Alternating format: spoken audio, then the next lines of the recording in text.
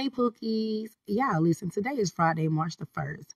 And when I tell y'all, I stopped by the Dollar Tree on the way from work to home, and my baby girl had texted me a list of stuff she thought we might need in the house and some personal products. When I tell you, I didn't want to do it, but I knew what we needed at the house, and I know we needed stuff because it's been a minute since I've been able to just go to the store and get some personal things. So, y'all, my feet was hurting, my back was hurting, I was exhausted. But I tell you this, it feels so good to go to the store and buy everything you need for the household and not have to ask somebody, can I borrow this? Can you get me some tissue?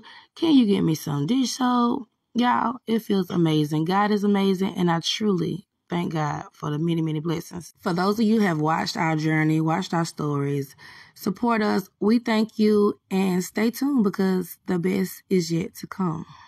Anybody that's going through it right now, raising their kids by themselves and struggling, all I can tell y'all, Pookies, is to keep going, keep pushing forward, never give up hope. You just got to put your best foot forward, baby, and just get out there and do what you got to do. I love y'all. Bye, Pookies.